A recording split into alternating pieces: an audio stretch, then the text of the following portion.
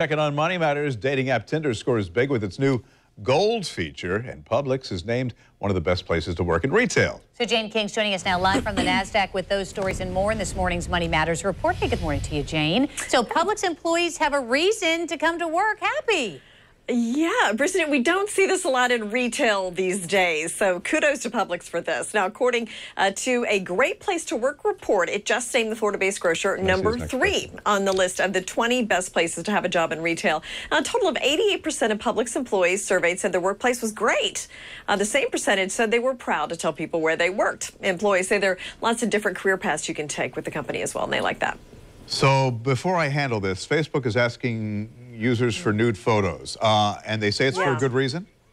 I actually triple checked this. I was like, is this fake news? What is this? Is this from The Onion? Facebook is trying to fight revenge porn by asking users for naked photos. Now, this is just going on in Australia at the moment.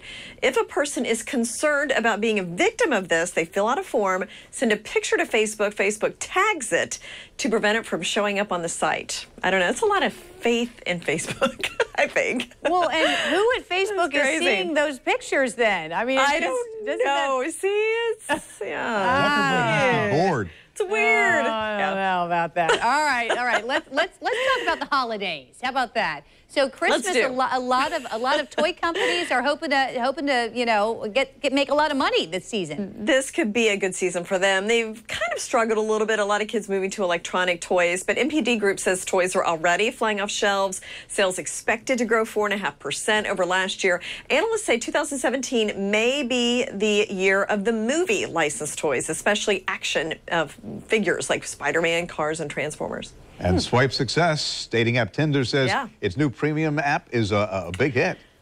A big hit. So this is Tinder Gold. Remember that premium service they introduced earlier this year? It added a record 476,000 paying members last quarter. So there's now 2.5 million people that pay for Tinder. Tinder Gold costs $9.99 a month. It lets customers see who likes them as soon as they open the app. But no nude photos. Right. No. Just making sure. Yeah. You never know today. I know.